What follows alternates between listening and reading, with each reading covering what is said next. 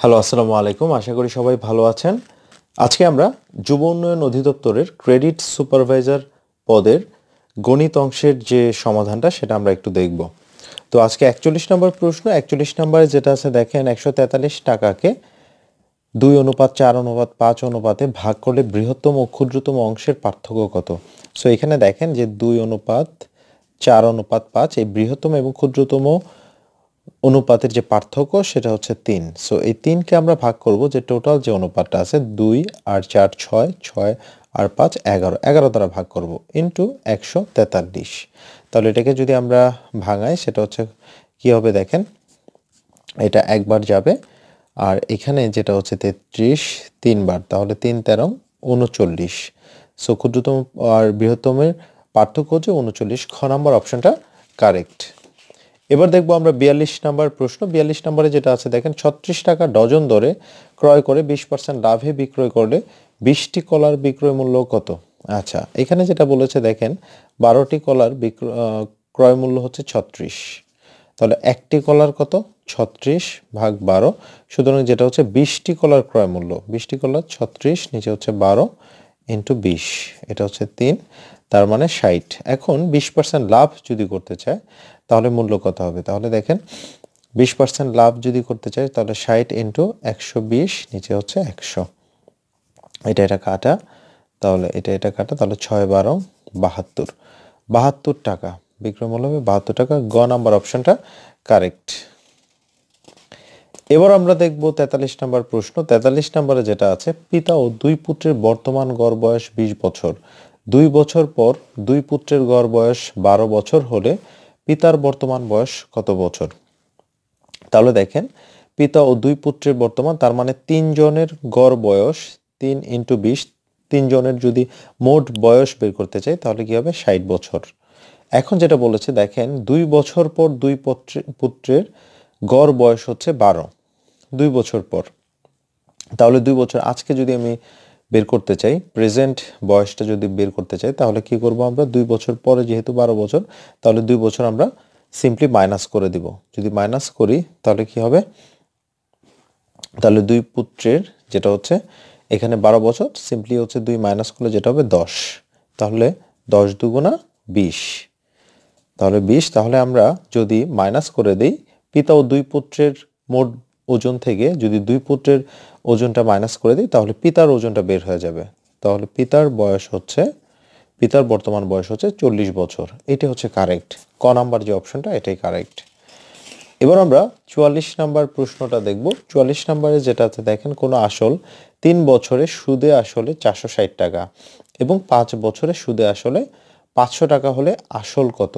So আসল যে জিনিসটা, এখানে যেহেতু সুদ আসল আছে, এখান থেকে আমরা সুদটা বাদ দিয়ে দিব, তাহলে আমরা আসল পেয়ে যাব। তাহলে দেখেন যে 5 বছরে সুদ আসল হচ্ছে 500 টাকা দেওয়া আছে, আবার 3 বছরে সুদ আসল দেওয়া আছে 460।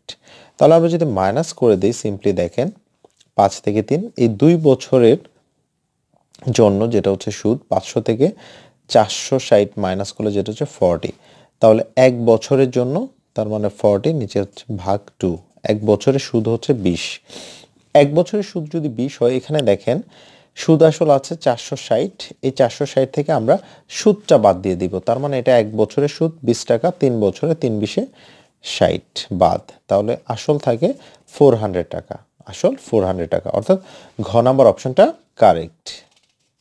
এবার আমরা 45 দেখব। 45-এ যেটা আছে দেখেন, লঞ্চ ও স্রোতের গতিবেগ যথাক্রমে ঘন্টায় 15 কিলোমিটার ও 5 কিলোমিটার, নদীপথে 30 কিলোমিটার গিয়ে আবার ফিরে আসতে কত ঘন্টা লাগবে? আচ্ছা দেখেন, প্রথমে আমরা গিয়েছি, এরপরে আবার এসেছি, টোটাল সময়টা লেগেছে। তো সময় আমরা যখন গতিবেগ যেটা আমরা সময় হচ্ছে দূরত্বকে যখন গতিবেগ দ্বারা ভাগ করব, গতিবেগটা কি, যখন আমরা অনুকূলে গিয়েছি, অনুকূলে যেটা লঞ্চের গতি 15, এটার সাথে যোগ হয়ে যাবে স্রোতের গতি। আবার প্রতিকূলে যখন এসেছি তখন এই যে দূরত্ব, এই দূরত্বটাকে আমরা কি করব? প্রতিকূলে গতিবেগটা দিয়ে ভাগ করব, অর্থাৎ 15 মাইনাস 5, লঞ্চ এবং স্রোতের গতি, লঞ্চের গতি থেকে আমরা স্রোতের গতি মাইনাস করব। আচ্ছা, তাহলে ক্যালকুলেট করলে কি হবে? 30, নিচে হচ্ছে 20, আর উপরে আছে 30, আর নিচে হচ্ছে 15 থেকে 5 মাইনাস করলে যেটা হবে 10। তাহলে এটা কাটা, 0 0 কাটা, তাহলে 2 3 3 2 6, 9/2, তার মানে 4.5 ঘন্টা, 4.5 ঘন্টা ফিরে আসতে সময় লাগবে। তাহলে খ নাম্বার অপশনটা কারেক্ট। এবার আমরা দেখব 46 নাম্বার প্রশ্ন। 46 এ যেটা আছে, যদি x + 6y = 24 এবং x = -2y হয়, তবে y সমান কত? তাহলে দেখেন, যেটা দেওয়া আছে x + 6y = 24, তাহলে x এর মানটা যদি এখানে আছে আমরা বসায় দিই -2y + 6y = 24, তাহলে দেখেন 6y থেকে 2y যদি মাইনাস করে দিই তাহলে 4y = 24, তার মানে 4 6 24, অর্থাৎ y এর মানটা হচ্ছে 6। ক নাম্বার অপশনটা কারেক্ট। এবার আমরা দেখব 47 নাম্বার প্রশ্ন। 47 এ যেটা আছে দেখেন, a + b = 11, আর একটা আছে a - b = 7 হলে ab সমান কত? তাহলে দেখেন a + b = 11, a - b = 7। আমরা a হচ্ছে বড় সংখ্যা, b হচ্ছে ছোট সংখ্যা। এই বড় সংখ্যা বের করার সূত্রটা হচ্ছে, শর্ট টেকনিকটা হচ্ছে, এই যে দেখেন 11 আর 7 যোগ করে দিবেন, যোগ করে 2 দ্বারা ভাগ, তাহলে 11 আর 7 যোগ করলে 18 ভাগ 2, তার মানে 9।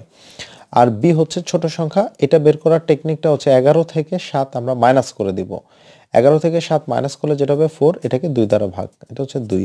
তাহলে ab সমান 9 2 18, এটি হচ্ছে কারেক্ট। ঘ নাম্বার অপশনটা কারেক্ট। এবার 48 নম্বর প্রশ্ন। 48 নম্বরে যেটা দেখেন, √3 × √5 to the power 4, তাহলে কি দেখেন, √3 এটাকে আমরা যদি ভাঙাই, স্কয়ার করি, √5 কে আমরা স্কয়ার করি, এটার উপরে আমরা স্কয়ার করতে পারি, তাহলে এটা 3 × 5, 3 5 15 স্কয়ার, 15 × 15 225, এটা হচ্ছে কারেক্ট। গ নাম্বার অপশনটা কারেক্ট।